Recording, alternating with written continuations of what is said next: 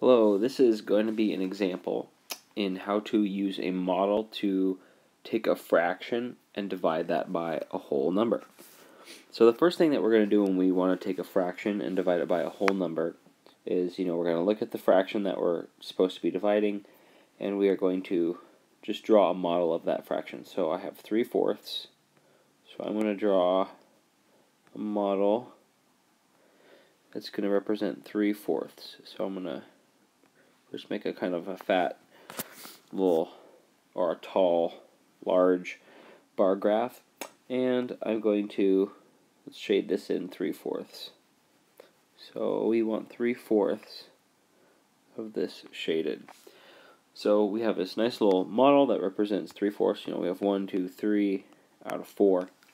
Now I want to divide this into fives. So the first time I divided this with this model, I divided it vertically.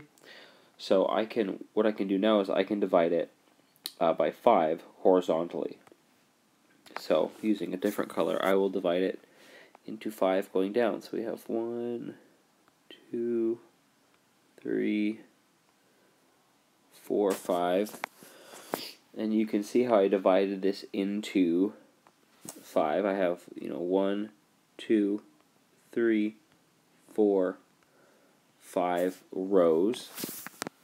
And what I'm going to do is I'm going to shade in one of these 5 rows. So here I'm going to shade that in. And to find my answer, what I'm looking for is I'm looking for what overlaps. So I see that these 3 are overlapping. So I have 3/4 divided by 5 is going to be 3 out of how many? Well, I have 1, 2, 3, 4, 5 down, 1, 2, 3, 4 across. So it's going to be 3 out of 20. And those of us who are familiar with taking these division problems and just making them so we're multiplying by the reciprocal. So that would be 3/4 times, and then instead of 5 over 1, we're going to do 1/5. This is 3 out of 20, so same thing. And we're actually starting to write them as sentences doing it this way, but the first thing we're trying to do is just kind of get a visual about how we can take, the red is the 3/4, and we're actually dividing that chunk into 5 additional sections. And then out of the whole, how many pieces does it create? Well, it creates 20. So that's one example. More example. So here we have 1/3 divided by 2. So the first thing I'm going to do is I'm going to make a model that's 1/3. So 1/3. I'm going to shade in that first third so I know what my 1/3 is.